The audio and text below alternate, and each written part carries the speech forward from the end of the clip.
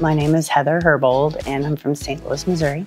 Coming in and meeting everybody that you're on the discussion boards with them, and you get to meet the professors in person and put a face to the name, just all the hands-on everything. It's a whirlwind week, both weeks, but you get a lot done, and that's the component that none of the other schools have. And I think that's what makes this program very unique. We've been really hitting the electricity components really hard. So it's been nice to be able to put our hands on everything and see, okay, this is what happens when you put this together this way. That's why it doesn't work. Or this is why something failed. We were looking at what was this exercise. So you take burned things and try to figure out what it was just by looking at the components that remain in the fire debris. This has windings, so this must have been a motor of some kind, or this has little heating elements, so this had something that gets hot. So you can go from there and look at the mushed up shape. And it may take you years to see what you can see here in a week, which is what I like.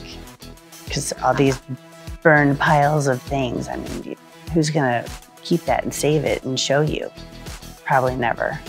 Last year, we did our first ever on our own fire investigation.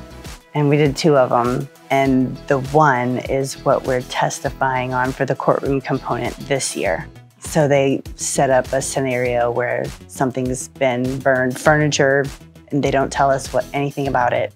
They come up with a role play scenario where we have to go track down each professor and find out what their role is in this scenario, and they read their script, and we have to pretend that it's a real fire.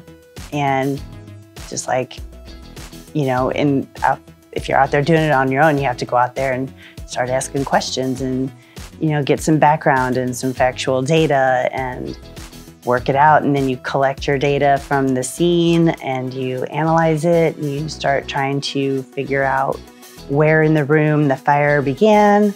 And then you have to, once you get your origin, then you have to sit there and start thinking about what caused it. So you have to figure out with what you've got, come down to the bottom of it.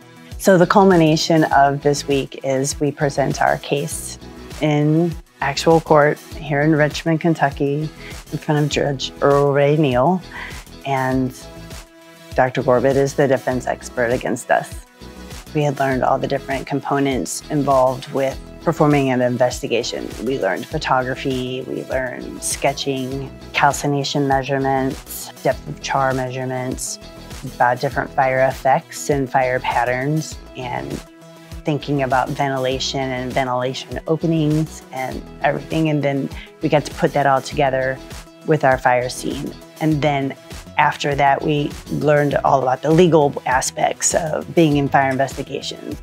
Your amendment rights, your civil rights, criminal process for law, and thinking about all that, and then having to put it all together with this courtroom component. It just reinforces everything that we've learned in the books, online, through the videos. I personally don't see any replacement for hands-on learning. It is hard to leave for a week, and it's something that's just invaluable. It's worth it. It really is.